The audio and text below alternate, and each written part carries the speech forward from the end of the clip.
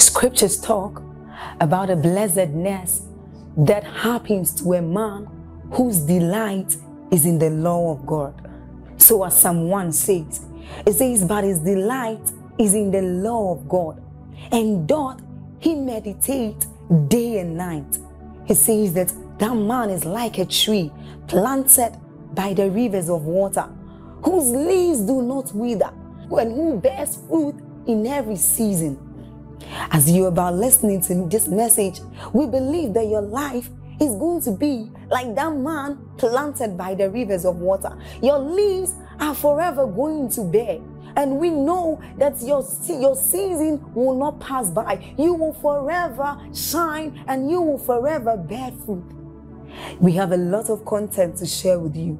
So we would entreat you to subscribe to this channel, as well as like us. Hit that notification bell to receive more updates from us, because we know that whatever content here is going to set you on course at every time. It's going to make you attain whatever stature that Christ wants you to attain. Thank you. Hallelujah.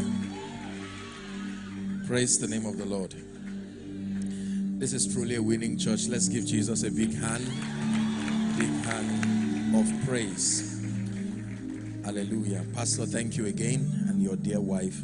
My goodness, I was so blessed listening to Pastor Godman. Thank you. Thank you. Thank you. Hallelujah.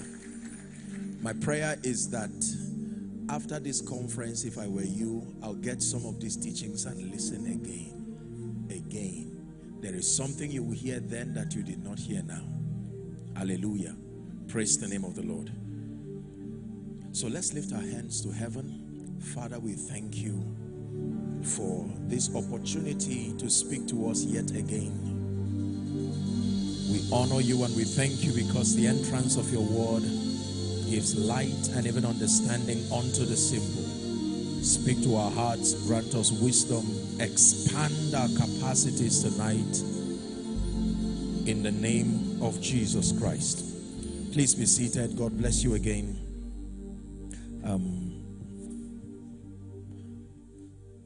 I just want to take it from where Pastor Godman stopped. Incredible perspectives. And the truth is that you can speak from a standpoint of a theoretical understanding, and then you can speak out of the abundance of your experience. When you hear a man who is speaking from a standpoint of conviction, the difference is very clear. We thank you and we honor you, sir. Thank you so very much. In Jesus' name. The School of Faith, Part 2. Yesterday, we began our discussion from Part 1, and I'll subtitle tonight's teaching, Obtaining Promises, Hebrews 11:33. We took our time yesterday to challenge ourselves by redefining our understanding of faith. Hallelujah. If you recall yesterday, we said how that the Bible starts by defining faith for us. Hebrews 11 verse 1 says, now faith is the substance of things and also the evidence of things. So the first definition of faith is in relation to things.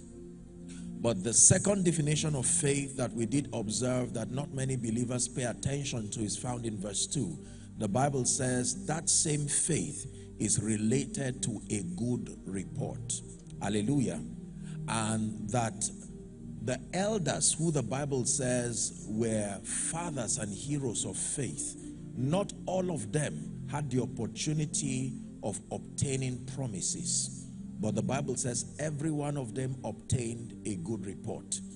And then I did tell us yesterday that faith, number one, is a platform that can help the believer obtain promises. But number two, that faith is also a school and a journey. Are we together? And that when the end of that journey is not something you receive, is something you become. And that in God's priority, becoming is greater than receiving. Are we together? Yes. It is impossible to be bankrupt of certain spiritual provisions when you have become. So that many times in our faith walk, we gauge our progress or the presence of faith by checking whether we have been able to receive things. But I'm saying that in the economy of faith, sometimes you may not have anything present as at that point, but then your transformation is also proof that you have faith. Hallelujah. And that God is more interested in you becoming than in you receiving, because your becoming will help you sustain whatever it is that you receive. It is possible to receive without becoming, and then you will lose it. But when you become, in fact, Daniel 11:32, the B part says, but the people that do know their God. You notice the progression? It starts with knowledge, then it says they shall be, then they shall do.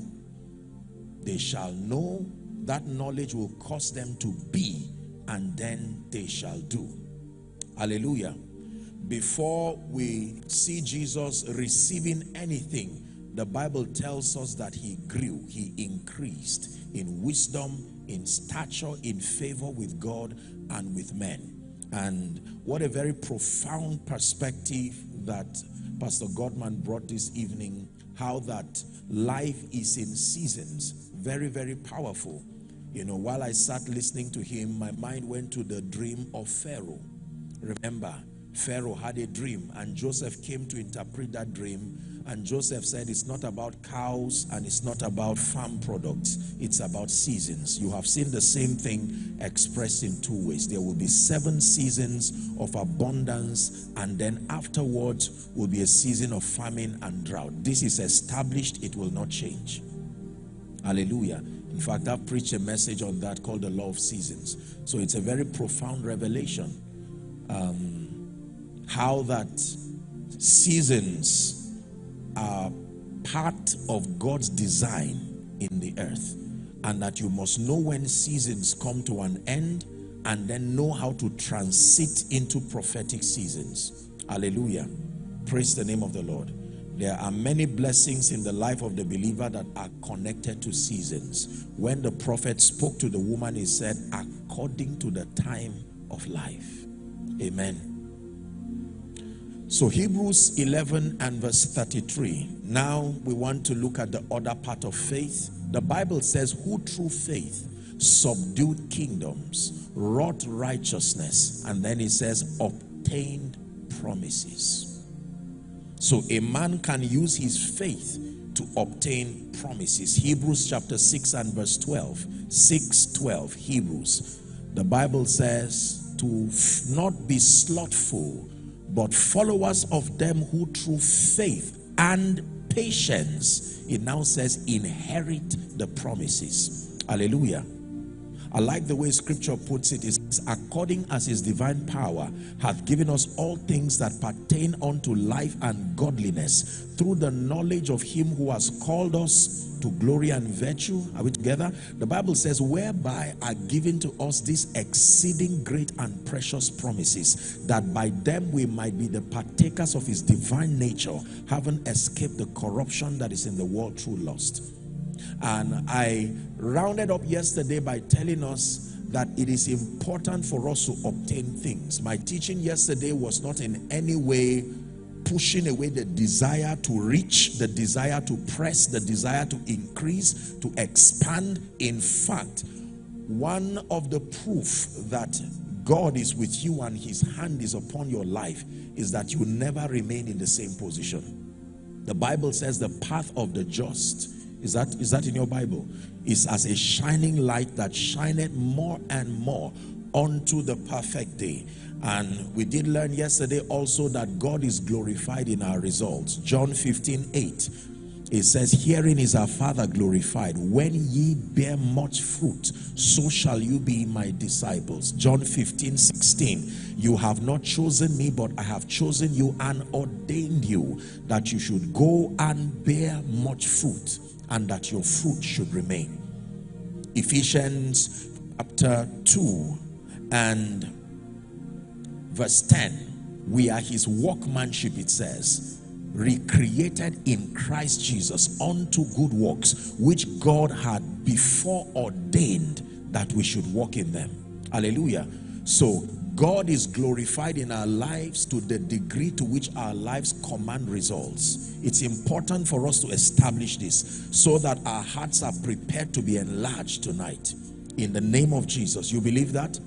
The first miracle that was performed by Jesus according to John's synoptic account is found in John chapter 2.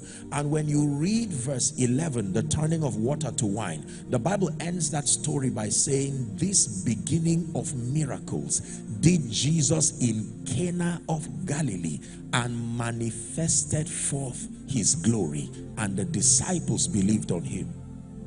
Then you go to John chapter 20 and verse 30. The Bible now says there were many other miracles that Jesus did that were not captured in this book. It says, but these are written, 31 now, that ye might believe in Jesus as the Son of God, and that in believing you might have life through his name. Hallelujah. So it's important for you to know that results matter in the kingdom. It's only that in order of divine priority, your encounters should be greater and richer than your results. But like you will be learning tonight, whether faith operates in your life as a journey or as a platform, the starting point of your journey will always be your encounter with God. So journey with me as we begin to explore faith as a platform for receiving. There are a few keys that the Bible leaves for us to, as far as manifesting Bible faith is concerned. And I submit to you by the integrity of scripture that most believers do not understand the dynamics, the operation of faith. Most believers know instinctively and by listening to preachers that faith is a potent force that produces results. But the dynamics as to how faith, the faith that wins, how it works, many believers are at a loss.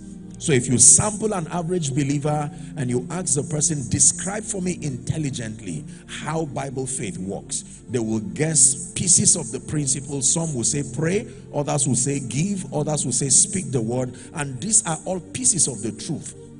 So imagine someone who wants to make a delicious meal and you ask them, how do you make, say, fried rice or jollof rice? And the person tells you, I don't know, but I know salt is part of the ingredients, is right. Another person says, I remember pepper. Another person says the rice itself. Another person may even recommend the pot, you know, for cooking. But all the pieces of ingredients themselves do not make what you are looking for. So you can carry a bag of pepper and be angry that you are not making fried rice. Another person can even have a bag of rice and wonder why it's not tasting the way that of the chef tasted. You must understand the system for combining it. And this is my assignment tonight, to show you through the lens of scripture how to make faith work. Hallelujah. The Bible tells us that this is the victory that overcometh the world, even our faith. 4 times in scripture, the Bible says the just shall live by faith. The just shall live by faith. So there are a few keys that I want to give us very quickly so that we walk with time, because I hope that at the end of our discussion, we'll have the opportunity to pray and I just speak over our lives. Number 1, the first key to manifesting Bible faith according to scripture is a revelation of God's integrity and ability. As simple as this sounds, please write and pay attention. A revelation of God's integrity and a revelation of his ability. You will never be able to manifest Bible faith until you know God and understand the extent of his integrity and the extent of his ability. These are 2 attributes of God that are responsible for planting conviction in the believer. The consciousness of his integrity and then his ability can make you a man of confidence, and it is what is responsible for programming audacity in men. God is a God of integrity. God is a God of integrity. Numbers 23:19, very popular but profound scripture. 23:19 Numbers. Can we read it together? It's projected. Ready? 1, 2, read. It says, God is not a man. Stop there, please. Let me explain this. Do you know the meaning of this statement? The Bible says God is not a man that he should lie. That means men have a weakness, they lie. Are we together now? You know what it means to lie? To lie does not just say, it doesn't just mean to say something untrue. It's to say something you may not have the ability to bring to pass. Hallelujah now. That God is not a man. He became a man, but he is not a man. God is not a man that he should lie. That means this weakness that is in men, the inability to bring their word to pass, it is not in God. That before God utters any word, he vets whether he has the integrity and the ability to make that which he says come to pass. So God is not a man that he should lie, neither the Son of Man that he should repent. Watch this. Had he said, and shall he not do it? Had he spoken, and shall he not make it good? Genesis 21, 1 and 2, a scripture that has ministered so deeply through the years. Genesis 21, 1 and 2. Here's what the Bible says. And the Lord visited Sarah as he had said, and the Lord did unto Sarah as he has spoken. The Lord visited Sarah as he has said, the Lord did unto Sarah as he has spoken. Say integrity. The word integrity comes from the word integer. It means same within as without, void of falsehood. Are we together? So when we say an individual is a person of integrity, it then means that you are void of falsehood. You are original, you are authentic, worthy of trust. God is a God of integrity. Every time I teach about the integrity of God, I'm reminded about something that Africans celebrate a lot. We call it April Fool. Say it after me. April Fool. It's a way of playing pranks with your mind. I don't know if it happens by April or any other time. It's called April in the joke. But I just know that sometimes people stretch and make expensive jokes, like a gift of a house has been given, and while the person is rejoicing, you now say April Fool. Are we together? People have collapsed because the jokes were taken too far. People have heard news that has depressed them even after they told them it were a lie. Hallelujah. Because there's a part of your mind that does not know the difference between reality and imagination. Once that thought is planted there, to take God to help you. Are we together now? So the Bible says God is not a man. That means every speaking of God you find in scripture, it's important for you to know that he's not playing games with you, regardless how high, how wide, how beyond your imagination that statement is. For instance, Deuteronomy 28, 1 and 2, the Bible says, it shall come to pass, if thou shalt diligently hearken to the voice of the Lord thy God, to do and to observe all that I command you this day, that you shall be exalted above all the nations of the earth. How many nations? That was not a parable. It was a literal statement that a man can believe God and gain ascendance above every nation. It's a dimension of influence that is incontestable. And then that all these blessings shall come upon you, they shall overtake you, if thou wilt hearken diligently to the voice of the Lord. How about the scripture that says no weapon fashioned against you shall prosper? How about the scripture that says that you arise and shine, for your light is come? Is God helping somebody already? And the glory of the Lord is risen upon you. I simply call them exceeding great and precious promises, a compendium of God's commitment to the believer.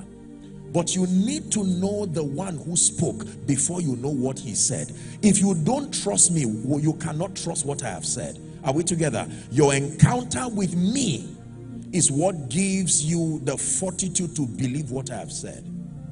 God's integrity. God's integrity. God's integrity. The Bible says in Hebrews 11 and verse 6, it says, without faith it is impossible to please him, because everyone who comes to God must come believing that, number one, he is. The word he is means he exists. And then number two, he is the rewarder of them that diligently seek him. God can be trusted. You need to tell yourself this tonight: God can be trusted. I can trust him with my life. I can trust him with my dreams. I can trust him with my pain. You've trusted people of lesser quality, lesser levels of integrity. It's time to give God a chance with your life. God can be trusted. He can be trusted with your ministry. He can be trusted with your finances, your children. Are we together? Bible faith is not built on blind believing out of nowhere. No, you don't just believe what he said. You first must believe who said it. And God, the Bible is full of God's character, scattered from Genesis to Revelation. He gave you room to probe and vet his person, and that if at the end of your search you find him wanting, you have a right to reject him. Hallelujah. His dealings with people from nation to nation, season to season, is there in scripture, so that you will see and come to a personal conclusion that God can be trusted. I believe him. God can be trusted. Say integrity. One more time, say integrity. You read the Bible and you will see scary seasons, like Pastor Godman taught us. Scary situations that people found themselves in, and you would think they would never come out. The worst that I know, according to scripture, was the story of Job. I'm not aware of any man who had that kind of tragedy to that degree. In one day, you lose your estate, you lose your business, a mysterious demonic wind comes to wipe away your house, and at the end of it, the Bible says Job bowed himself and worshipped.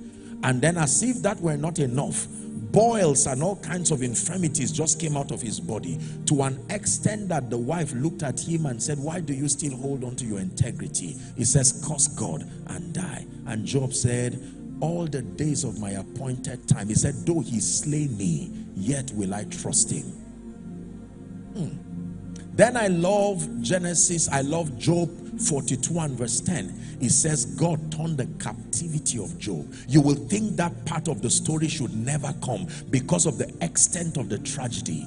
God turned the captivity of Job when he prayed for his friends. Then the Bible says the Lord gave Job twice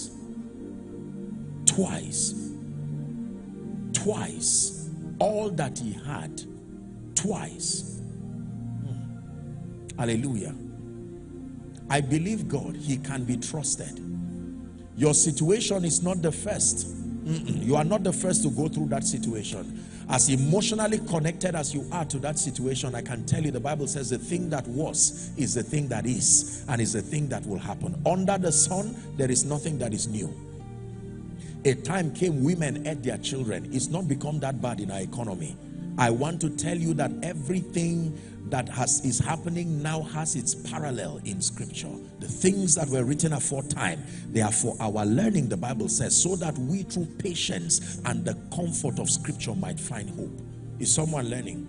God's integrity. God can be trusted. Say, God is not a man. Prophesy to your spirit, God is not a man that he should lie. Yes, sir. When God speaks, it is because he intends to make it good in your life. God does not play games with people.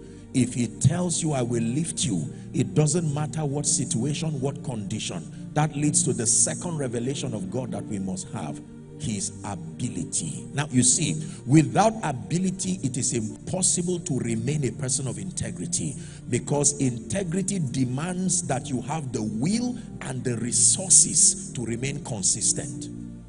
I can intend to do good, but not have the wherewithal to make it happen. That will make my integrity questionable. The issue is not the guile in my heart. The issue is that I do not have the resources to remain consistent. So the Bible says, Ephesians 3:20, now unto him who is able to do, is someone learning faith? Above, abundantly above all that we ask or think. The key expression there is the word able to do. Please say able to do. There are people who are able to say, but they are not able to do. There are people who are able to wish, but they are not able to say. The Bible is full of many people who were able to say, like the prophets of Baal in Mount Carmel, but they were not able to do. There have been gods and idols that were able to propose things they did not have the wherewithal to defend. Here comes the revelation that Pastor Godman again brought. The name El Shaddai is a very mysterious name. It literally means the multi-breasted one. It's an attempt to show the extent of his self-sufficiency, that God lives in an economy where he does not outsource anything to support him. There is no human who lives in that kind of reality. We all have to depend on the external to support ourselves, but that God exists in a reality. The Bible says, in the beginning, God. Mysterious statement. In the beginning, not from the beginning. In the beginning, God, the self-existent one. God is all-powerful. This is an attribute of God he did not share with man. As much as we are powerful, we are partakers of his divine nature, he did not give us the privilege of omnipotence. We are not all powerful. No. Our authority and power is limited. It has its jurisdiction and then its modus operandi. But this God that we serve is all powerful. Convince yourself. The Bible is full of the wonder-working power. It says, I have spoken once and twice have you heard that power belongeth to God. Power belongeth to God. Listen, it takes power to bring things to pass. Are we together now? Yes. More than desire. So when God says, I am lifting you, number one, he has the integrity. Number two, he has the resources. I like how the Bible puts it. It summarizes God's resources on earth in a very fearful way. Psalm 24 verse 1, the earth is the Lord's. Then number two, its fullness thereof. Number three, the walls. And number four, the inhabitants. All, they belong to him. The person who owns the earth, its resources and men, is someone to be feared and worshipped. Because there are about 8 billion men on earth, and he's called the Father of spirits. You know what that means? He can manipulate any human spirit to work out his purposes. It is impossible for him to be stranded, because someone of these 8 billion must be open to cooperate with him. If there were only 2 people, you might say, well, if one says no and the other says no, God might be stranded. Impossible. El Shaddai. So when you know him as the all-powerful God, you can dare things that doesn't make sense. And the basis of your confidence is the one who stands by you like a mighty, terrible one. Moses is afraid, haven't brought them out of Egypt. Now they are stranded. The Red Sea before them, the Egyptians fuming with boiling anger to come and return them back to yesterday. And Moses, you can imagine as a leader, having people with all kinds of things going on. The Bible says he calmed them down like any wise leader would do, and then he rushed to God and said, what do I do? And the Lord said, why are you crying before me? He says, tell the people that they go forward. And then he spoke and stretched his rod. But when the psalmist was giving us perspective, he said, God breathed upon the sea. We did not see that recorded in Exodus, but that the sea did not just part hither and thither because of the rod. It was the breath. A man who can breathe and split the Red Sea left and right, and his breath will create a fence around and make dry ground. I hope you know that the Red Sea did not just part. The ground had to elevate to a position where they could walk through. Because if it part, you are intelligent enough, they will still fall and die.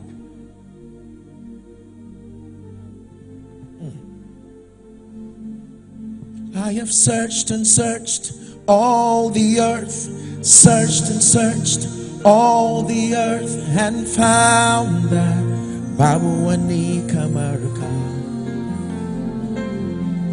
I have searched and searched all the earth, searched and searched all the earth, and found that Babuani Kamaraka. The Almighty God, There are professors that will say, I have one like you, you are an authority, there are 4 of you on earth. There's one in Africa, there's one in this, there's one in that. There are even certain people who have the status of being first for a while. But there is one who is in a position where nobody, he's incontestable. He's not just the first, he's the only. Find a way of convincing yourself, otherwise you will fall like a pack of cards. Life has a way of bullying your conviction. When you see challenges, they stand as though they will never move. But there are times that you need to clear out of the way and let the one who backs you show how powerful he is. The confidence of the believer is predicated upon your understanding of who God is, his integrity. And you see, when you know this about God, you will not fear when he speaks to you, because God speaks to men like he's speaking to himself. God will never tell you what you can do. He will tell you things only him can do. One of the ways you know you have heard God is that everything around you and your current level that heard him would not be able to bring that thing to pass. So when God is speaking to you, he will say, go and buy the land. I understand it is 10 billion naira. When you buy it, build an auditorium this way. And while he's talking, he will never mention provision. He will never mention trouble. He will talk as if the government will not harass you, as if Satan is not part of the discussion. And at the end of it, you will say, right. And that's it. God for you. Hallelujah. Because you see, leaders in this end time need to be people of strength and understanding. Most times people lament and sympathize with themselves and command pity as though God decided to embarrass them and waste their lives. God never speaks to you as though it will be by your strength to make it happen. God has integrity, but my goodness, God has ability.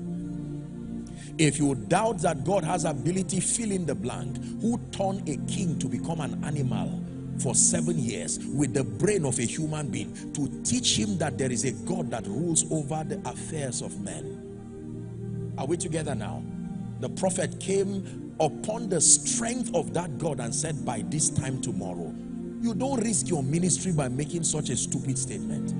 It's better to say, those who want to believe, move this way, and those who don't believe, that's all right. You don't come and risk yourself. And the man who the king leaned upon said, what are you saying? Don't complicate these people's pain. And he said, really? Do you know the God that has sent me? You will see it as a witness that God does not lie, but you will not eat of it.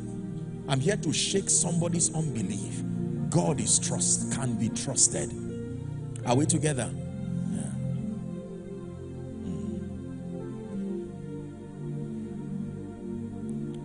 I don't like to give too much stories of myself, but my life is full of instances where God spoke things that at the time he said it, there was no human way. You can stretch your imagination from border to border and know that there's no human way that will come to pass.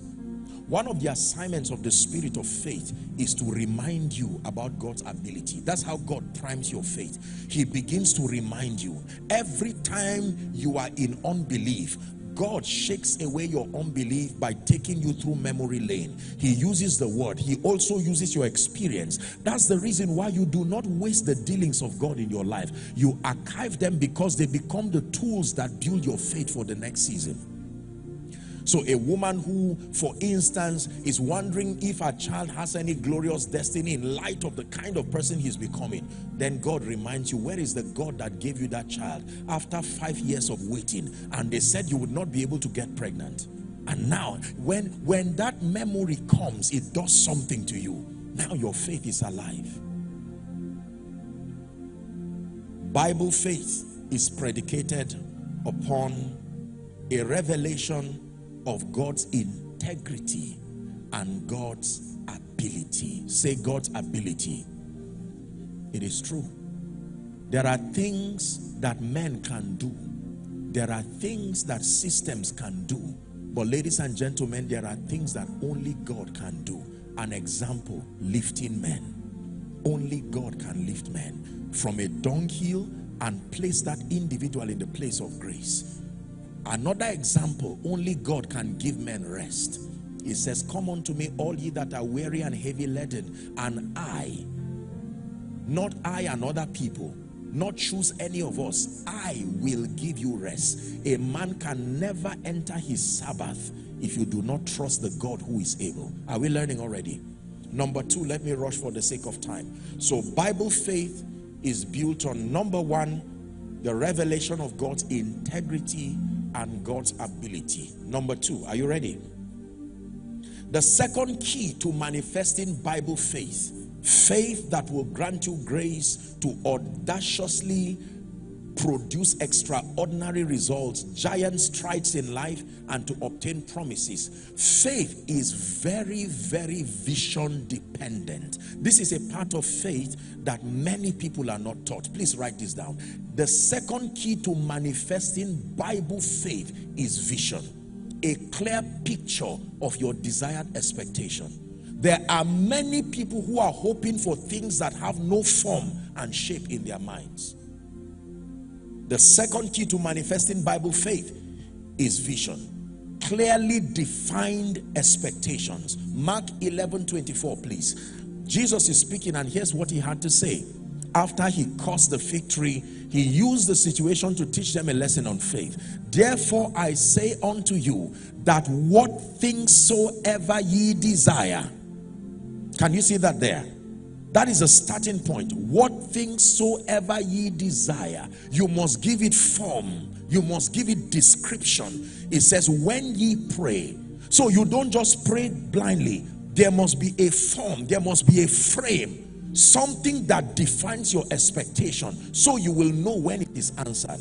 It is amazing how many believers cannot receive from God because there is no clearly defined expectation. So when they come, even to seek help from men of God, they say things like, my life is not moving forward. And you ask them, what exactly do you want? They say, it's a general problem, every aspect of my life.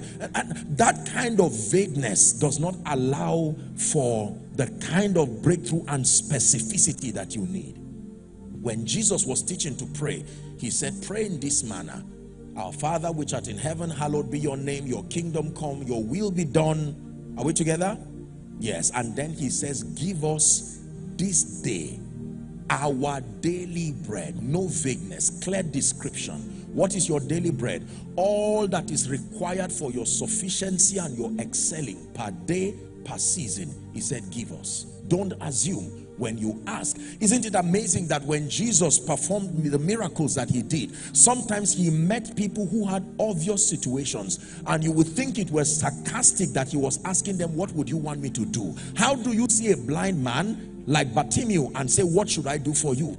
It is a costly assumption to assume that the person wanted healing. Acts chapter 3, remember, the man was at Gates Beautiful. And you would think a man seeing such a powerful apostle passing, the Bible says he begged for alms. And when Peter and John said, silver and gold I do not have, I'm sure the man said, please go and pray. Go and pray and leave me in peace. He said, no, I'm not leaving. There is something that I have that is more superior to what you need. In the name of Jesus, the Son of the living God, rise up and walk. The man remained there. The Bible said it was Peter who held him and lifted him by force. You must leave this place today. Are we together? Say vision.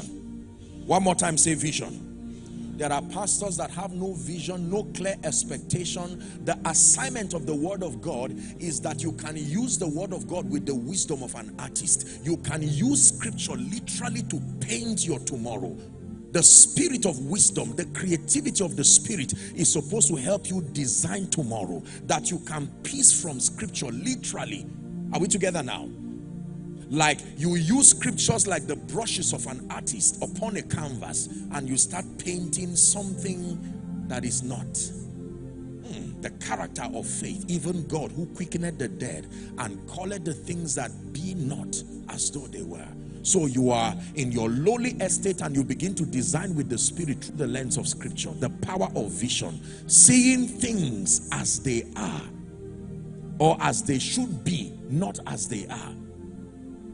From where thou art, lift up your eyes, he told Abraham, and look northwards, southwards, eastward, westward. And it says, as far as your eyes can see, not as far as your hand can reach, as far as your eyes can see. Is someone learning now? Vision. Vision that is in line with God's will. You see, let me tell you this. I told us yesterday, the character of faith is that it does not just obtain everything you want. It has to vet that your desires are consistent with the will of God. Because the assignment of the power of God is to bring to pass the will of God. Did you get that now? The power of God does not walk outside of the jurisdiction of the will of God. Its assignment is to bring everything in conformity with the will of God. So 1 John, I think it's 1 John 5, 1 John 5, give it to us, 14 and 15. Very profound lesson on the will of God. This is the confidence, it says, that we have in him, that if we ask anything, but that anything has jurisdictions, according to his will, he heareth us. 15. It says, and if we know that he heareth us, whatsoever we ask, then we know that we have our petitions that we desired of him. One more time, say vision. I do not know anyone who is a champion of faith indeed that does not have at every given point in his life, as an individual, as an organization, clear prophetic descriptions according to scripture of where you are trusting God to take you to. Do you notice that that was the one problem why Abraham could not believe God? The problem was vision. And one night God had to help him. He said, Abraham, come out. You are not able to believe the extent to which I want to make you a father of nations. And he said, let me walk with your imagination. Count the stars.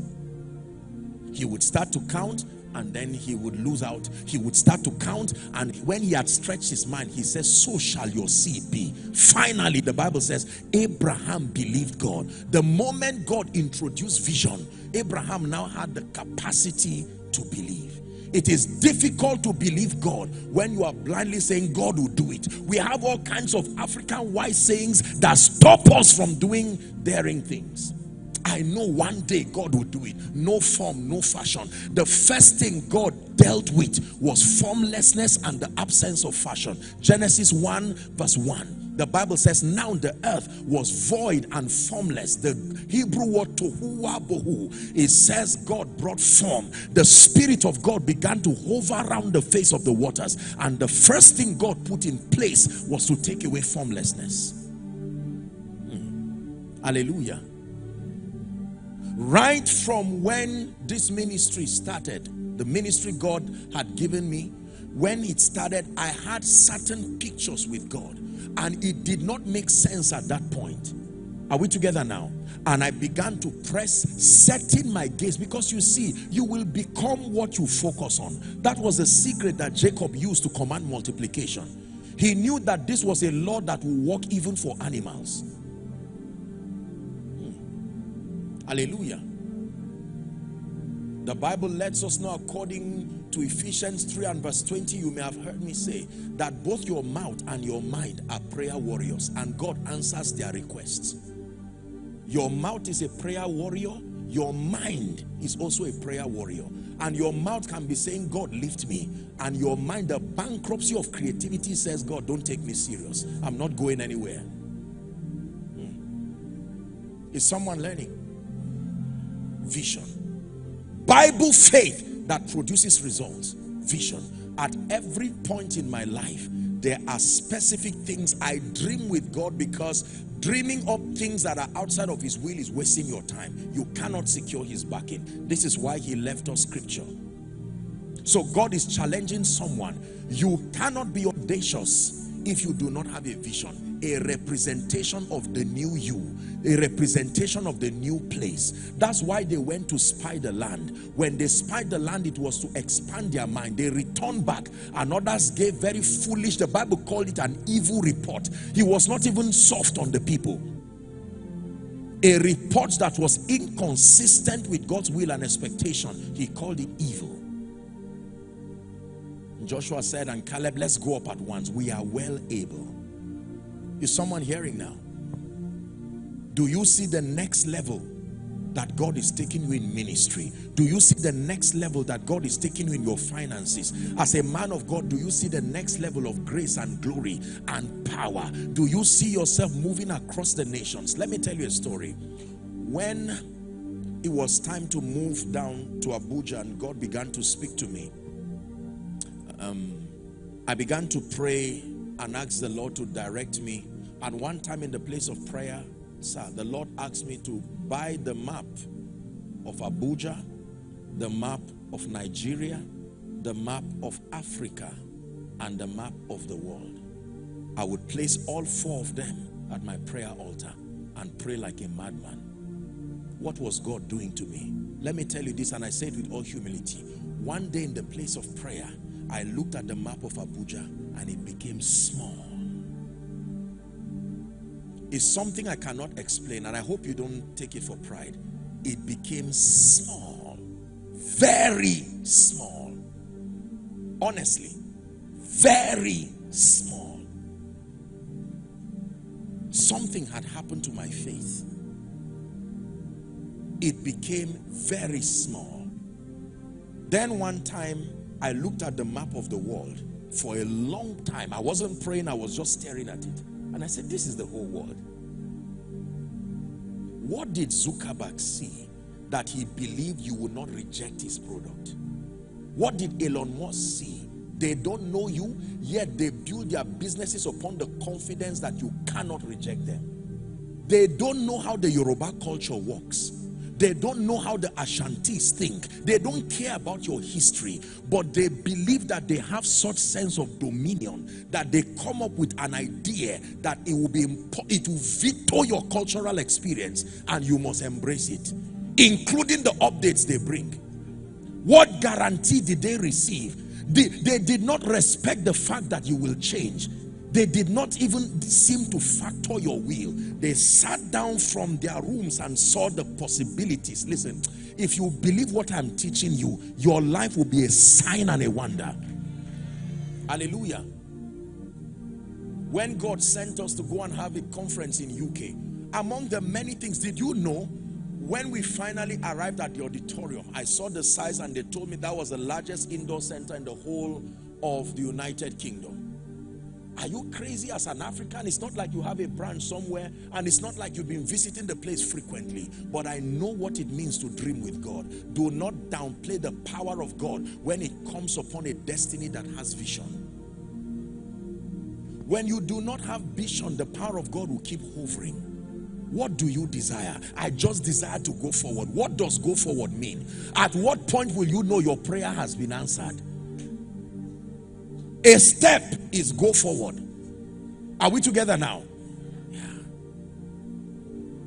Many of us desire to be audacious. Many of us desire to make giant strides in the spirit, but there is no definition for our expectation. Your expectation lacks definition. How do I know? Do you know one of the reasons why the healing ministry is very powerful? Because sickness has a definition and it has a name. So it's easy to administer the power of God. When people say, I want to prosper, it is very vague. I want to prosper means what? For someone, I just want a condition better than where I am now, and God will honor it. For someone, I want to have the capacity to have financial abundance. For others, I want the intelligence to design systems around my life that perpetuate wealth and bring continuity, transgenerationally speaking. That is their definition. The moment, listen, it is in this area that both psychologists, Satan, God, and men agree that the mind has a cardinal role to play. The moment you give definition, form, and fashion to things, you see that now? Those who are not of faith will tell you that the universe will begin to cooperate with you and compel things to happen. But we now know that that creative power is called the Holy Spirit. It's true. Write your tomorrow on paper and watch yourself live in that reality. This is why many people's prayer in Africa becomes a waste of energy. I say this sincerely. I'm a man of prayer. You see that? But for the average person who is praying, they pray making the mistake that is in Acts chapter 12, because they were praying that Peter should be released and they had no idea how the liberty looked like. The Bible says on account of their prayer, an angel came, brought Peter out. Peter now came and knocked the door. When they opened, this was their answer. They said, no, it's his angel. They shut the door again and kept praying. Peter had to knock and say, are you okay? What were you praying for then? How do you pray so much that your answer comes and you do not know? Learn this. After this service, you should come and thank your pastor. This is what happens in a conference. Vision. I learned this years ago. I would write, before phones came out, I would put pieces of paper and write dreams and put it in my pocket. Bring it out and look at it. All right? I said, I'm going to buy a book, total of 1,000 naira. What do I have home and abroad? 5 naira. God is faithful. There is a vision, there is God, there's a willing hand to receive. Mysteriously, the power of God seems to honor vision. That when people put things on ground, if you are waiting until you have the resources, you will never do anything worthwhile. Did you hear what I said? If you are waiting, and by resources I don't just mean money. For as long as there was no more vessel, the oil stopped. Capacity increased the potential of the oil. There was nothing wrong with the oil. The oil had to remain assuming the shape of the vessel carrying it. Hallelujah. As for me, I made up my mind that there is no nation and there is no individual born of a woman that I will stand before and feel ashamed of myself. I will be inspired, I will be challenged, but not at the detriment of my self-worth. It was a vision I gave myself. And that vision will sponsor the energy to develop yourself. That even when men are clapping, God refers you back to the vision. And you see how far of that standard you are. And then you keep pressing. The reason why people settle down is because they never had a template. So anything higher than where you were looks like a place that is worth being called a destination. You would always hear me say it, and I've told my people, compared to where God is taking us, we're only one step out of the cave. I was so blessed when the man of God came and was stretching the church and telling them that this was a manger to the next level. I pray and hope that you believe that. Hallelujah.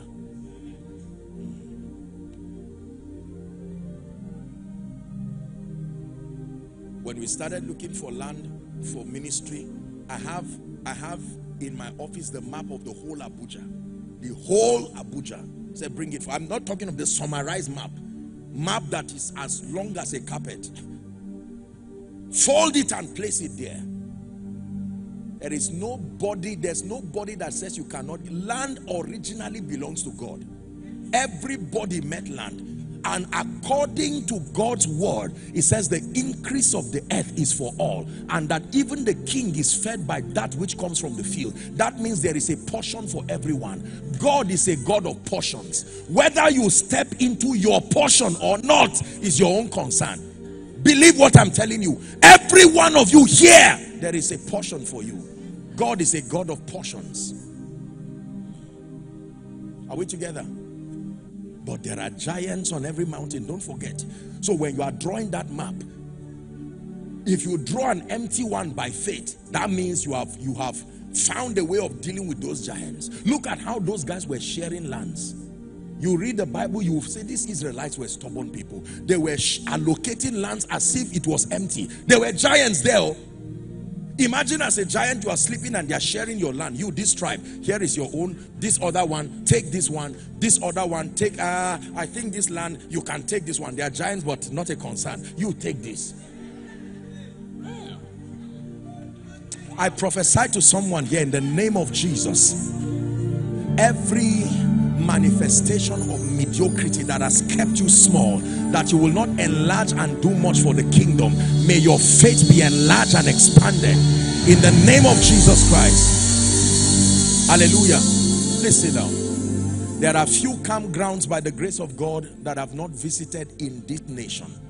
Campgrounds that belong to ministries. I've had the honor of ministering across almost every major denomination in this nation. And when I go to visit, I don't just go as a man of God. I'm a man of God in the afternoon. When all the protocol go, when they all go back home, I now become a wise student of destiny in the night. I come out when everybody has gone to sleep, and sometimes I walk around these campgrounds. Lord, what did you show these people? How did they believe? Who signed the register that members will come? Which bank gave them a guarantee that you just keep dreaming big, I will come? The signs follow, they don't go before. If you don't have a vision, the signs will never follow you. Hallelujah. Is God expanding you? Remember, we're doing part 2 now. This is the school of faith. Most people pray, but they pray without vision. Every time I study Acts chapter 12, I'm really very disturbed. How a corporate people came together. They were praying. I wish I would be taken in a vision to that scenery. Let me watch what they were saying. God, you are El Shaddai. Release Peter. We kept quiet and James died. We will not keep quiet over Peter. Do you agree? Yes. Oh yeah, pray. And then they began to pray. And the angel of the Lord came in response to that prayer. Brings Peter out. Oh, Peter is rejoicing. And then he knocks the door. In the midst of hot prayer that is going on, he opens the door. The time to say, let's give thanks that he has arrived. They open and say, impossible. No, you can't. It can't be you. How did you leave the prison? No sound. We didn't close the door and say, let's keep praying. Vision. Vision helps you recognize your answer. Vision helps you recognize your answer. Vision helps you recognize your answer. You need to know what your answer looks like. What does it look like? What does increase look like based on scripture? What does progress look like based on scripture? What does restoration look like based on scripture? What does joy look like? So when you sing and pray things like he's turned my mourning into dancing, my sorrow to joy, what does sorrow look like and what does joy look like? How do you know the difference? I have to rush. Number 3, the school of faith. Jesus. Is someone learning?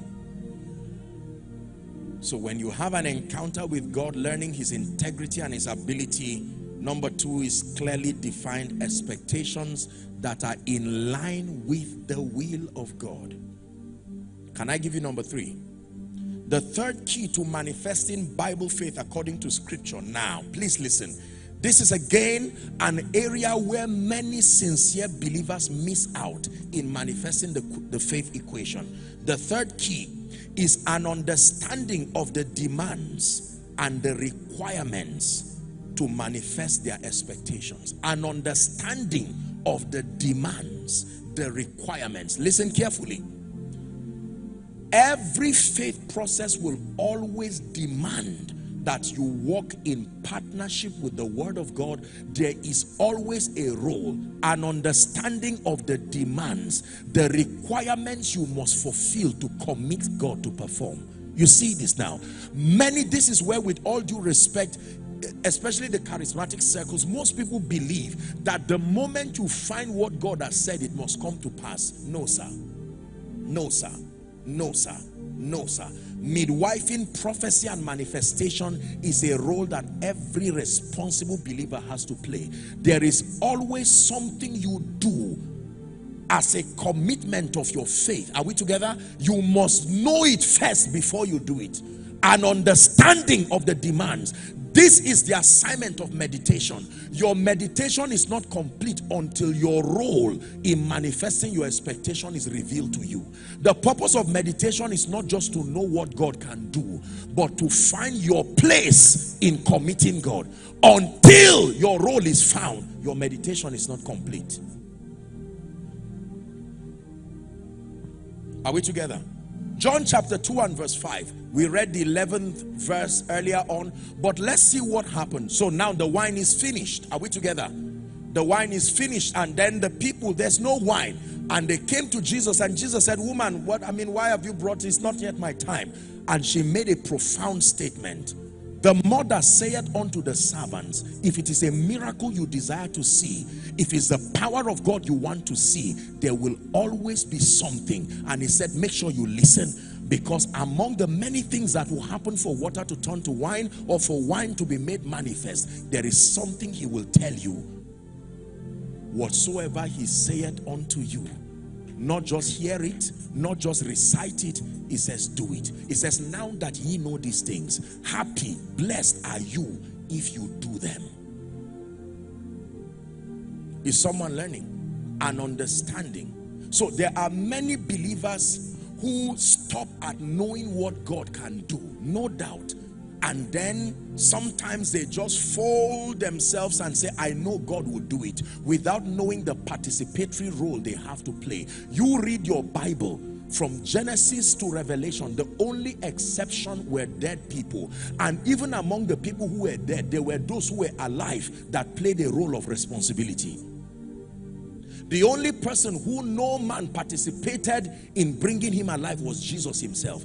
Every other person who came back to life, watch this now, there was something that placed a demand. There was a demand. There was a demand.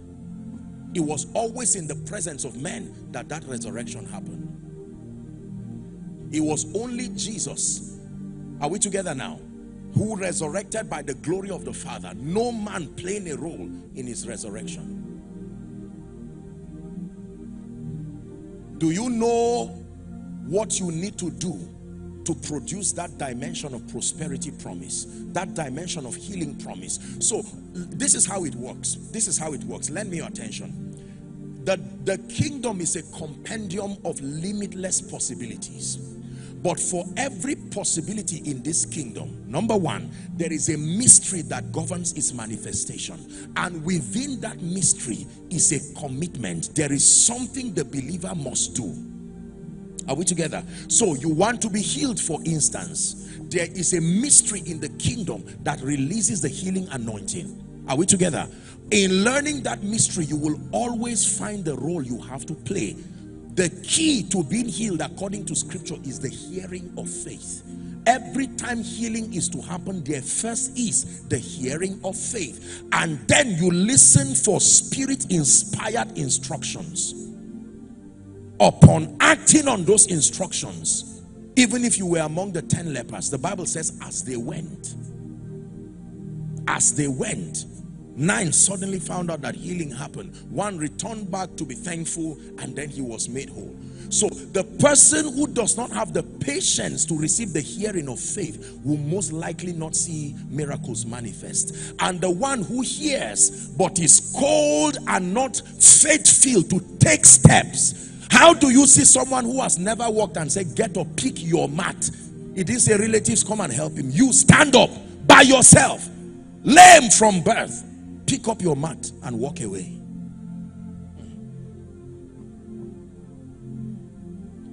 Many believers do not understand that there are demands. There are demands.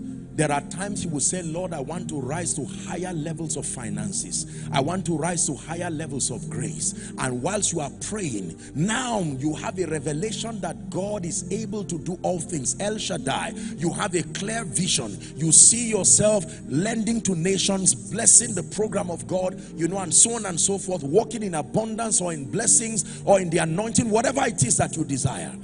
Then the next thing is to find out, what is my commitment? For instance, Lord, I desire higher levels of spiritual power. Now you consult with the word, because the word is the compendium of the wisdom of God. What are the keys in scripture that control the manifestation of superior levels of power? You can take a study on Jesus. He was never born with power. So what happened? What transited the ordinary carpenter's son to become one who was filled with the Spirit without measure? You now begin to study those moments, and you would see things that he did, that even after his baptism, you see, the foundation for Jesus's ministry to become a person of power was he invested 18 years of his growth period learning the word. That was where he started. Before the issue of anointing came into the scene, from age 12, he started studying scripture. It is written. When he was filled with it is written by age 30, he now went to John, submitting to authority. Are you seeing that now?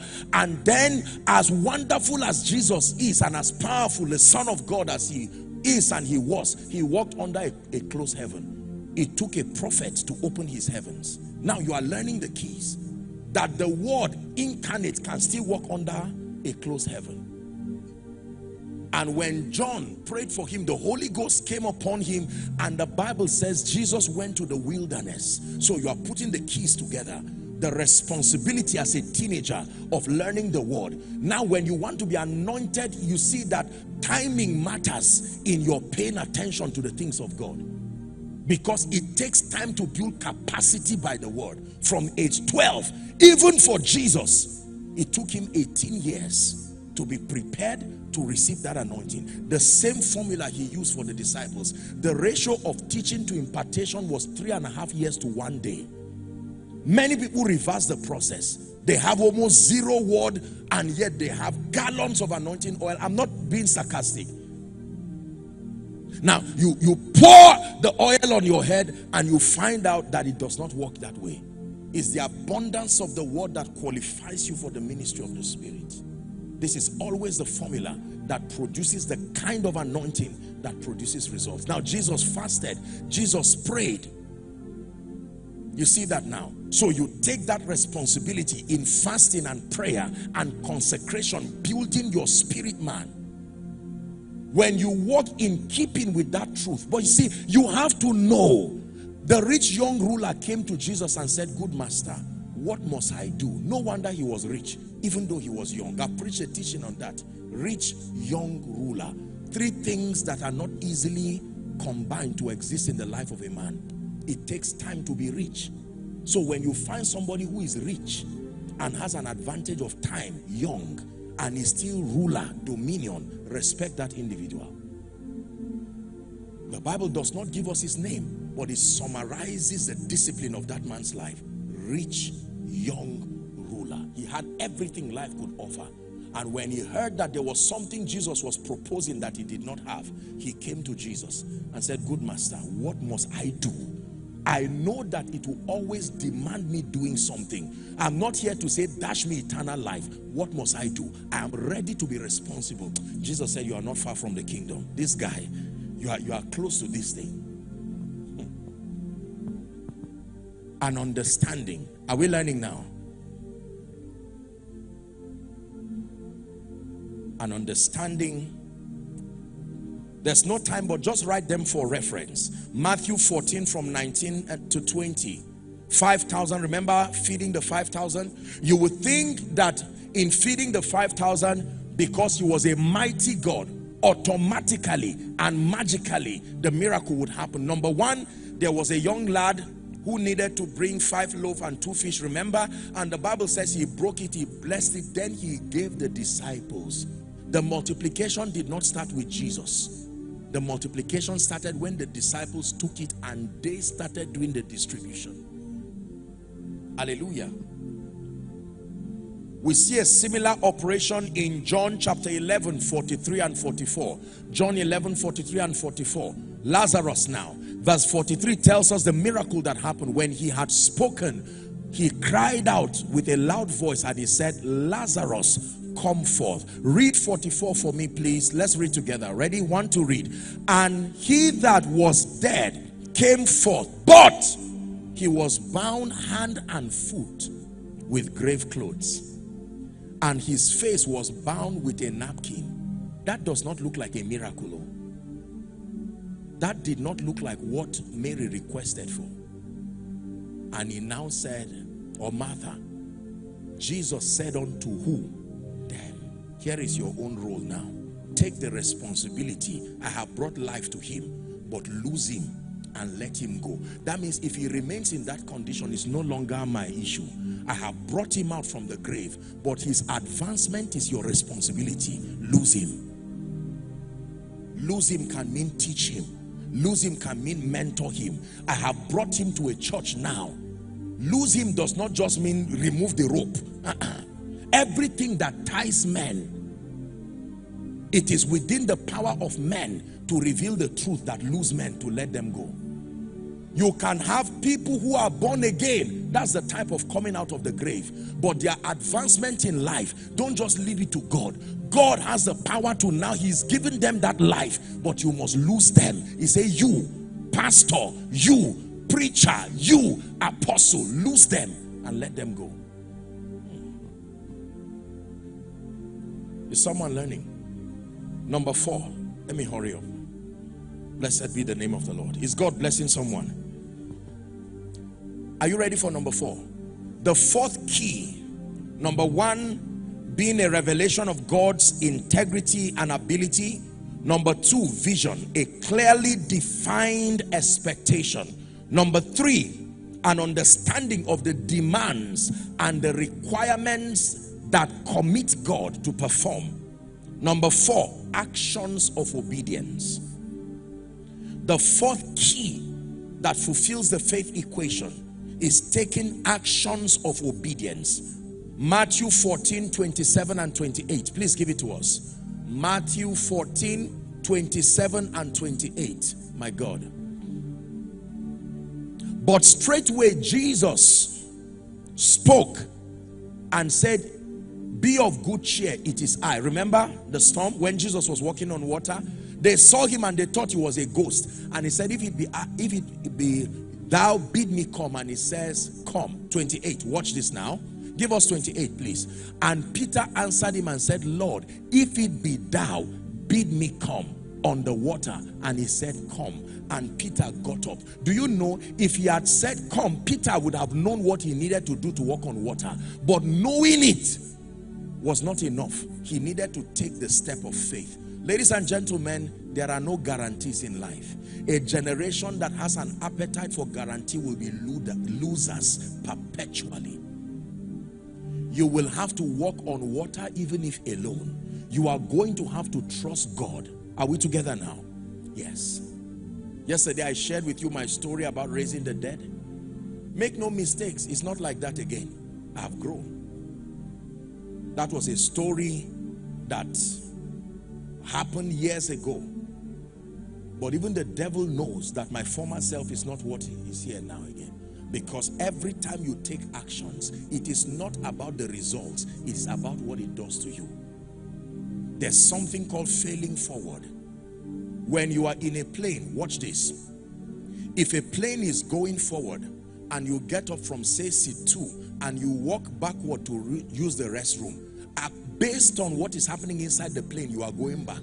But based on the overall motion of the plane, are you going back? You are going forward.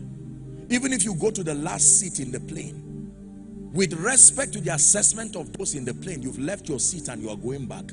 But the overall movement of the plane is taking you forward. Can I tell you, do you notice that in life, those who don't have time to mourn failure, they are the ones who, once one door closes, while you are crying, they force another one to open. They don't have the time for this sympathy. You see them banging at all kinds of doors. They force one to open. And that one that opens, they chain it and keep it open forever, so that their children will come in, their children's children, whereas others are there trying to play everything safe, wanting guarantees. God, can you just put an uncle close to me so that if for any reason I fail, somebody... Life does not work that way. An audacious generation must learn to trust God enough to take steps of faith. And don't mind the naysayers who laugh at you. You see, in church, because of the presence of the Holy Spirit, people assume that, pragmatically speaking, when you take steps in destiny, it should be flawless victory all through. And every time you record momentary failures, here comes believers saying, did you really hear God? And you feel stupid for obeying God. I thought it was okay. I started the business. Now I've discovered that I started the real estate business. My first 2 deals, I was scammed. This went wrong, and people said, go back. It's not God. If it's God, you must always succeed. Now ask the person who is talking like that how much he's had from that venture.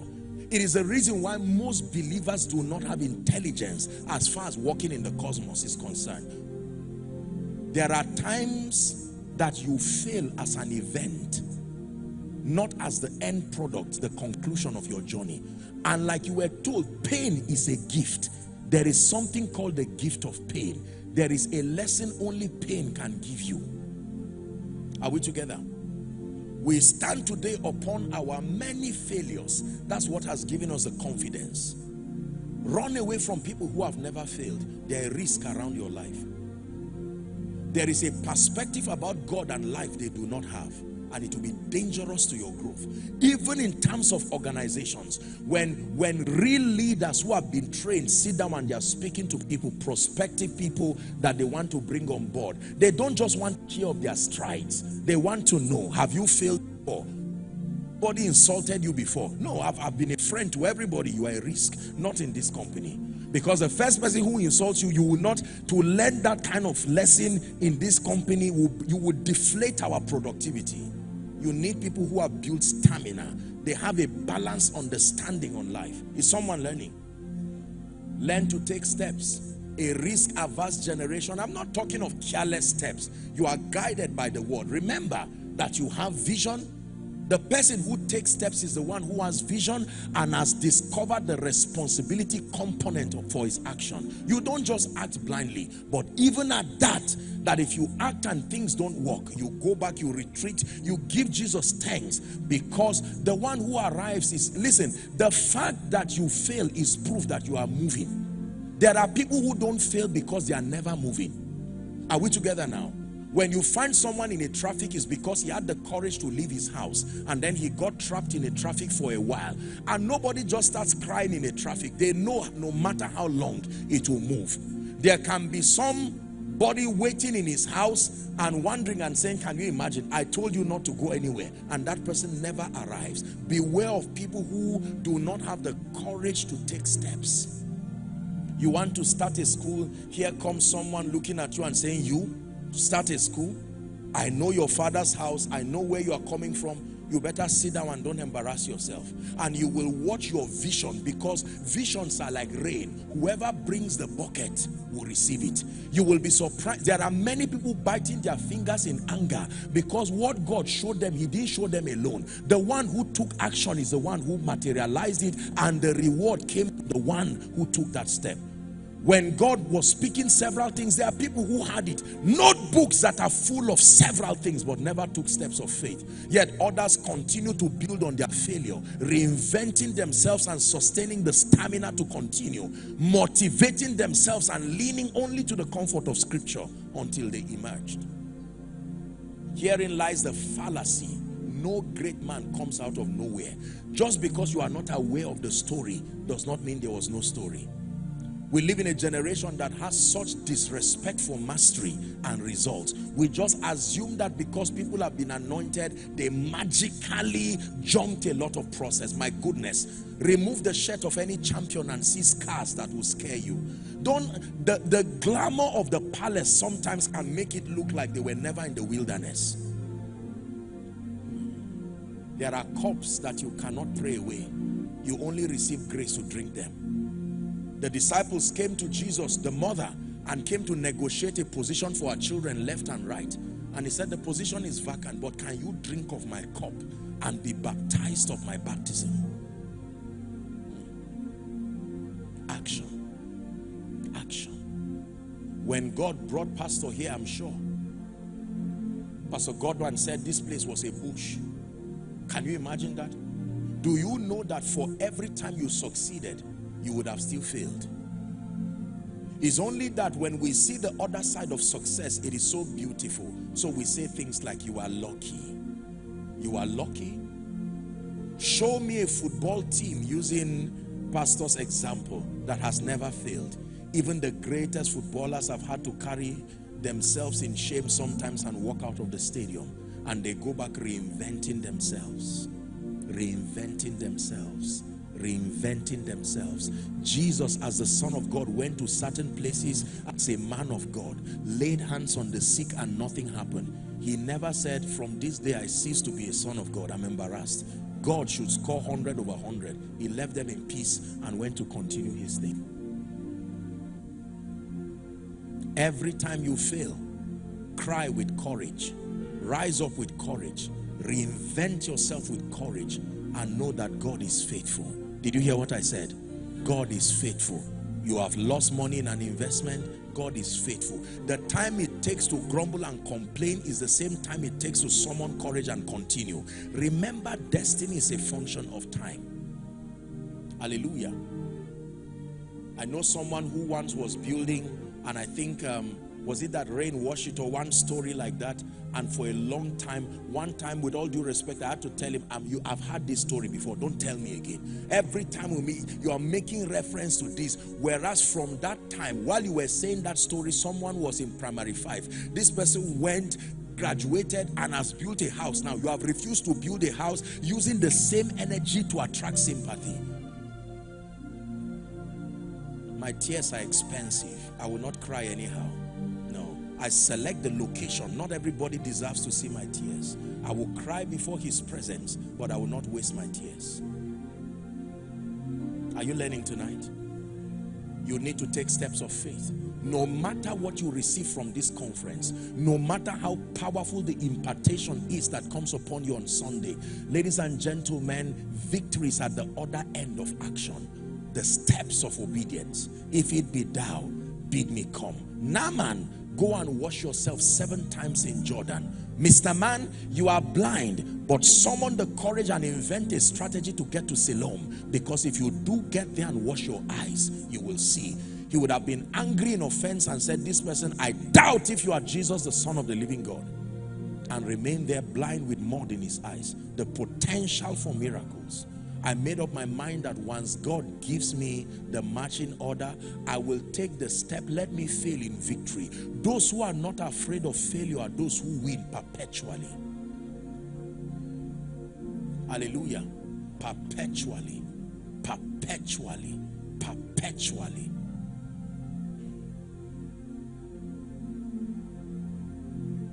The first song I ever wrote in my life, one day I was thinking about it and I laughed. I said, my goodness, what kind of inspiration came to write that song? I mean, if I sing that song, I think it's nice. I hope it's nice. If I sing that song for you, you would ask me to go and ask God for forgiveness. That was the first song. I did my best, wrote everything that I understood. It was a reflection of my revelation. Wrote all kinds of things. But if I stopped there and I said, no, this thing is terrible. Maybe listen, let me tell you this. Every time you fail, use it as a ladder. Climb higher. Climb higher through that failure and see higher and tell yourself the next time it will never happen this way again. Are we together? Have you seen a learner driving on the road? He puts a big L and he's just swinging, putting trafficator where there's nowhere. He's not even aware that there's trafficator until someone says, what are you doing with this? And he tries to, and you know, wanting to press the brake and he's accelerating and everybody's clearing the way. You are laughing at that person. In 1-2 years, that person will be driving as far as here to Lagos. And he will be driving while he's doing other things. And you will look at him and say, how long have you been driving? He said, I just started last year. Whereas you've been afraid of the road for 10 years. You got your driver's license 10 years, but never had the courage to come out.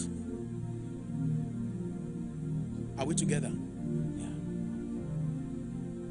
Someone went to farm and lost his crops because of a bad season. And while others were crying, he went back, reinvented himself and started again. And in the midst of that failure, he now got connected to people who are into export at a wholesale, and changed his life. Whereas others were there blaming everything but them. Make up your mind. Say in the name of Jesus.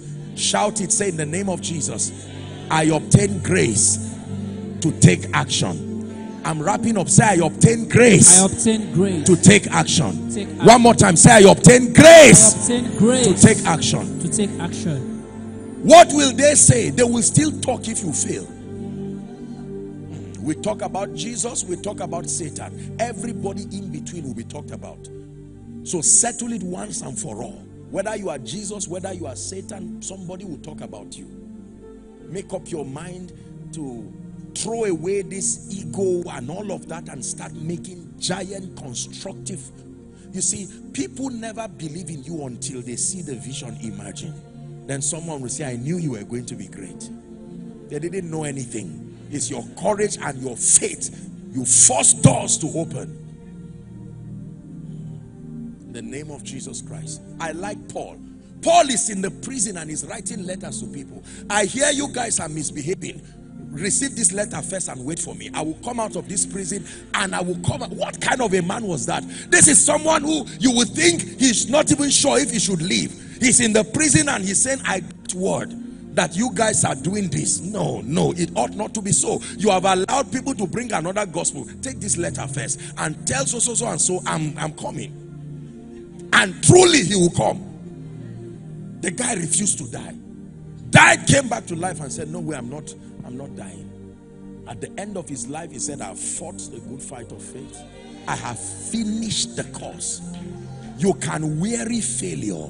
You can weary naysayers. The greatest way to respond to all of these things is to keep moving. Keep moving. Keep moving. Keep moving. Keep moving. I always wondered how a snake that does not have obvious, look at how men run away from snakes. They would prefer running away from a snake than from a dog. Are we together? Or a cow that has horns. The horns that can hit you, and yet we will prefer a cow than a snake. What kind of attitude? It crawls, it looks slow, looks sluggish, but very visionary. Does not have the power to dig holes, yet it can get into any hole. Drive whatever rat that is there and eat it, in fact, and go and stay there. It becomes his habitation. A serpent, he said, be wise as a serpent. There are many lessons you can learn from a serpent. A serpent looks like a hopeless creature. Anything can match it, but you go near it. No excuses whatsoever. It doesn't give excuses. I may not have hands. I may not have feet.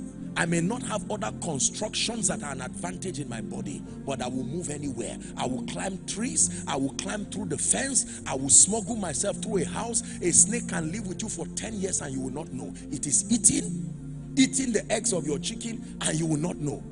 You know that? And it's not so fast. Come on. And when it's time to swallow, have you seen the things that snakes swallow? Watch your television. What kind of courage is that? When the antelope is dead, then it starts small. You will be laughing. You just keep watching. It starts to expand in a fearful way. Plus the horns, it will swallow it. Before it swallows it, it's already planned where to go and lie down for the next 1 year and not move. It will swallow that antelope, bones and everything. And they have survived. Yet there are men who have hands, they have feet, they have a mind that can think, and they keep giving excuses. What if people say? In the name of Jesus, I'm speaking to an audacious people. The grace that needs to come upon you, that you kill these excuses and begin to take giant steps. Receive that grace now in Jesus' name. Amen. Allow me give you one last key and then we wrap up. Actions of obedience. Can I give you the last one? I consider the last one of the most important keys. I do not want to end my session with you missing this. The last key that completes the faith equation is called patience and thanksgiving. Your faith equation is not complete until you have patience and thanksgiving. These are the components that give you the staying power. Because when all is said and done and your part is done, you will need patience and you will need thanksgiving. Patience is proof that you trust God, that He will come through for you. Thanksgiving is investing in advance, knowing that this is a God of integrity. Show me a man who has manifested faith perpetually, void of patience and void of thanksgiving. My Bible says to follow them who through faith and patience. Abraham, father of nations, you know how long he waited from the time God spoke, not from the time his trouble started. From the time God spoke. Jesus was patient to allow the fullness of time come for him to manifest as Messiah. Hallelujah.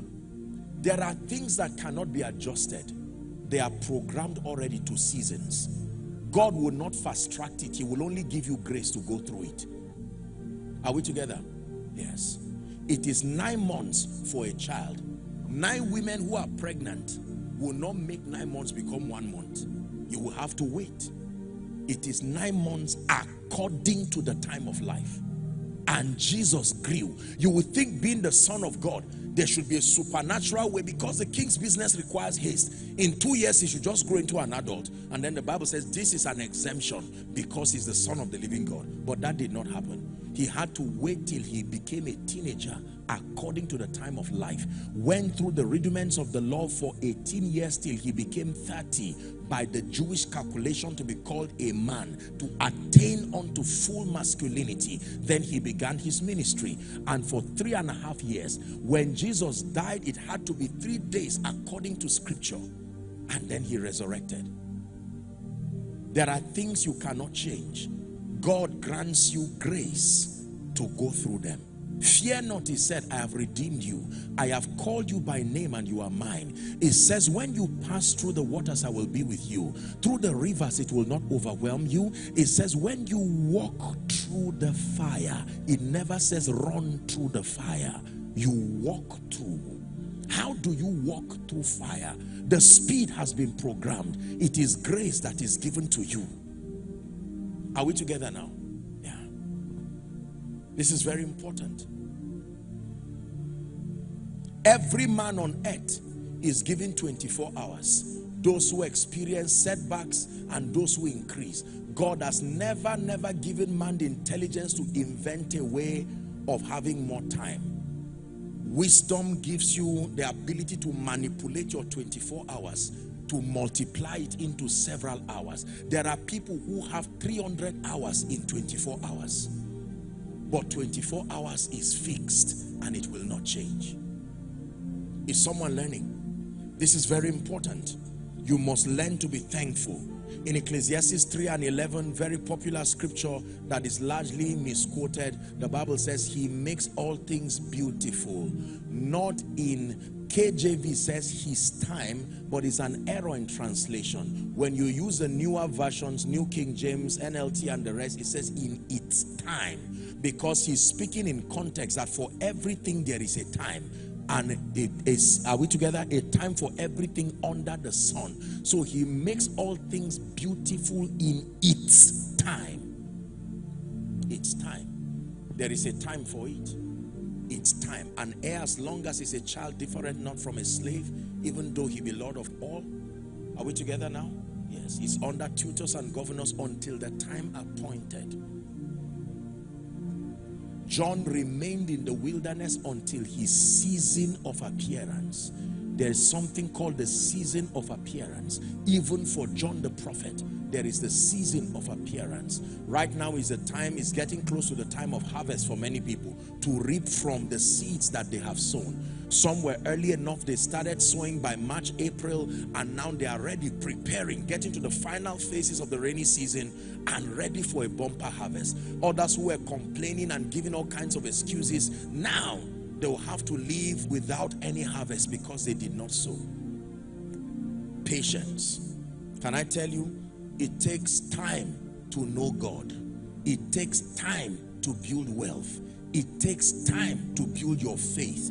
It takes time to become a leader. It takes time to surmount failure. It takes time to encourage yourself in the Lord. It takes time. You must learn to be patient. We live in a world that wants to hurry everything. And it is true that God gives speed. You'll be receiving the grace for speed on Sunday. And the nature of speed is not hurrying you through the training. It's bringing an acceleration to first your yieldedness. And then when the season of training comes to an end, it is the manifestation that comes speedily. And when the day of Pentecost was fully come, the suddenly was not the day. The suddenly was a matter of time. 50 days had to come. It was the rushing of the Spirit that came suddenly. There are things that cannot be programmed suddenly. There is no sudden wisdom. It will take time. There is no sudden growth. The cheapest dimension of growth is biological growth. Every other kind of growth is painfully outsourced through patience. Intellectual growth, spiritual growth. And even that cheapest one requires time. You will have to grow. As a mother, you will run away from a child. You just gave birth to a child, and the doctors just wash the child, bath the child, and the child starts talking. Hello, my mother, I'm a child of God. I came from heaven and I'm ready to start my life. You will run away, as courageous as you are, because it is not consistent with the law of life. Hallelujah. If a baby is well fed, he does not become an adult. He just becomes a properly nourished baby. If an adult starves himself to death, he will not die as a child. He would die as a malnourished elderly man. There are things that cannot change. They are pegged to time. We have to stop here, so we pray. The school of faith. It's good to go to school. Hallelujah. So let me do a recap. Bible faith is built upon these. 1, a revelation of God's integrity and ability. Number 2, vision, clearly defined expectations. Number 3, an understanding of the demands and the requirements to manifest the expectations. Number 4, actions of obedience. And then in all your doings, the staying power, the ability to give thanks while you wait, the ability to be patient, knowing that having done all to stand. He says stand. Are we ready to pray? Please rise up on your feet. And we will never settle for less. We know there's more that's found in you. And we will never settle for less. When we know there's more that's found in you. Hey, we will never settle for less. We know there's more that's found in you. Hallelujah. Can we take 2 minutes to pray? Just one prayer that you will pray, and then I speak over you. I'd like you to pray from the depth of your heart. Father, I obtain grace to be audacious towards my life and destiny. I know that you are great, you are mighty, you are able. I shake away every limitation that has pegged me, every limitation that has tied me down in ministry, in destiny. Someone is praying. I obtain grace by the power of the Holy Spirit. Go ahead and pray.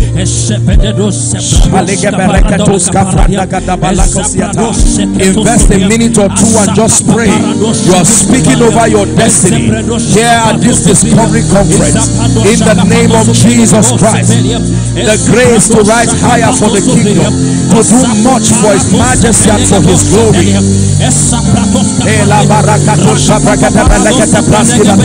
My life will never be limited. My life will never be pegged at a level. In the name of Jesus Christ, I have received the keys to manifesting Bible faith, the faith that works, the faith that produces. Someone is praying. Just a minute, you are praying, stretching in the spirit. In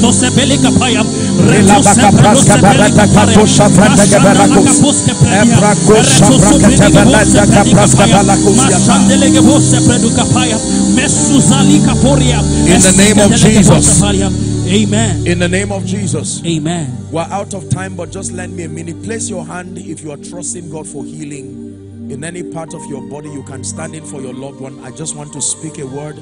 We may not have time for testimonies and all of that, but just a minute to pray over the sick and then to join faith with all the servants of God here speaking over your life as I wrap up my session with you tonight. Go ahead, place your hand. We believe in a healing Jesus, the one who heals. Every time He gathers a people to Himself, among the many things that He seeks that they experience is His power to heal, to save, to deliver, and to lift. Father, in the name of Jesus, I pray over your people here at this discovery conference. I stand in faith and in agreement with every servant of the living God here, and under this corporate anointing, I speak to everyone who is sick in your body, here on site and those following online. In the name of Jesus, the Son of the living God, I bring you life, I bring you healing. Amen. Now be healed in the name of Jesus. Amen. From the crown of your head to the soles of your feet, I decree be made whole now. Amen. I rebuke every spirit of infirmity and I command it to leave your body. Amen. Terminal diseases be healed right now. Amen. Infirmities and yokes of all kinds and all sorts be healed in the name of Jesus. Amen. Be healed in the name of Jesus. Amen. Be healed in the name of Jesus. Amen. Now I join faith with the angel over this house and I prophesy over you in the name that is above all names, the grace to rise to an elevated dimension in your life and destiny, according to the word that the Lord gave the man of God. The 99 days left between now and the end of December, may that grace elevate you. Amen. The courage to take giant steps of faith, I release that grace upon you. Amen. And for someone like the man of God preached, you may have fallen, things have gone down, you may have failed many times. The grace to arise, receive it now in Jesus' name. I decree and declare by the power of the Holy Spirit that as you take giant steps of faith, believing God for new things, new horizons, impossible dimensions, may my God back you up. Amen. May your life become a sign and a wonder. Let this be true for a pastor here. Amen. Let it be true for a businessman. Amen. Let it be true for a family man. Amen. In the name of Jesus. Amen. Everything that represents shame and reproach in your life, by the power that raised Christ from the dead, I declare you are separated from it forever. Amen. In the name of Jesus. Amen. By this time next year, return 10 times better. Amen. Return 10 times better. Amen. In the name of Jesus Christ. Amen. Would you lend me a minute to make an altar call? My sincere apologies for stretching your time, but it's usually my culture and I believe that is consistent with the belief in this ministry. Every time God gathers a people like this, there is always someone in the midst of God's people who needs to say yes to Jesus. Now listen to me. Salvation is beyond an initiation to become a Christian. It is a call to experience the life of God. Are we together now? And I do not want to assume that in the midst of these precious people inside, I believe others outside and the many following online, there has to be someone who, number one, is making a genuine decision and is saying, Apostle, while I listen to Pastor Godman, I listen to Pastor Godwin, and I listen to you, the Spirit of God began to convict me, telling me that the season to live in sin, in backwardness, in shame, in defeat, serving the devil and serving the flesh, you must discern when that season is over. And the Bible says now is the accepted time. For another person, you may be saying, I want to rededicate my life. I remember and I recall once making this decision, but as it is right now, I cannot say in truth that I'm in right standing with the Lord. I want to give you that opportunity. I'm walking on borrowed time. My apologies. I will count 1 to 5. I need just one courageous person who will come to stand here and say, Apostle, I'm not ashamed. I know that I need Jesus and I do not want today to end without coming. I count 1 to 5. May God bless someone who has the courage to come and stand here. I begin my counting. 1. Let's honor them as they come. I need thee, oh, I need thee. Every hour I need thee. Come bless me now, my Savior. I come to Jesus. I need thee, oh, I need thee. Every hour I need thee. Come bless me now, my Savior. I come to thee. I have 2 more counts. Win that war of destiny once and for all. Don't sit back when the Spirit of God is convicting you. You know when he speaks. Look beyond the friends you came with. Look beyond your ego. Come to him. He will give you rest. You can step into your Sabbath indeed. I salute all of you. Let's celebrate those who have taken the time and the courage to come here. Hallelujah. Now, for those who are watching by way of television, here's an opportunity to make Jesus Lord of your life. You're watching by internet, the Lord is giving you an opportunity to make Jesus Lord of your life. As I lead these precious ones in prayer, I'd like to request that you join, and then you can let the church know that you just made Jesus Lord of your life. I believe that their social media handles are there for you to reach them. Just let them know that you've made Jesus Lord of your life. For those of you who are in front, thank you very much for the courage. May I request that you lift your right hand high above your head as a sign of surrender. Please do say this after me. Say, Lord Jesus, tonight I have heard your word. I believe in you, that you are the Son of God. Right now, I receive Jesus into my heart as my Savior, my Lord, and my King. Say, I declare that the power of sin, Satan, hell, and the grave is broken over my life. From tonight and forever, I am a child of God. I go forward ever and backward never. Amen. Keep those beautiful hands lifted. Father, thank you for these ones. You have drawn them to yourself, and scripture says, as many who will come to you, you will in no wise cast away. We agree with them that this begins a new experience for them, and that they go from glory to glory, grace to grace, in Jesus' name. Amen. Now, here's what I want you to do for me, ladies and gentlemen. Please, I want you to follow the counselors. There's a pastor who will be leading you. They will just have a word or two with you, and then you'll be back. Let's honor them as they go. Thank you. Thank you. Pastor Godwin, thank you so much. Dearly beloved, I hope you were blessed by this message. I want you to keep doing something for this man of God, our man of God, Apostle Joshua Selman. And that is, I want you to keep on praying for him, that the cause of the gospel may have free flow in him, that he may be granted boldness to continue with this commission of Jesus Christ, and that all provisions be given unto him as he continues in this journey of Christianity. And then don't forget to like this video. Don't forget to hit the subscribe button if you are new here. Don't also forget to leave a comment in the comment section, and then keep sharing abroad, and let's all keep sharing Jesus. I'll see you again. Bye.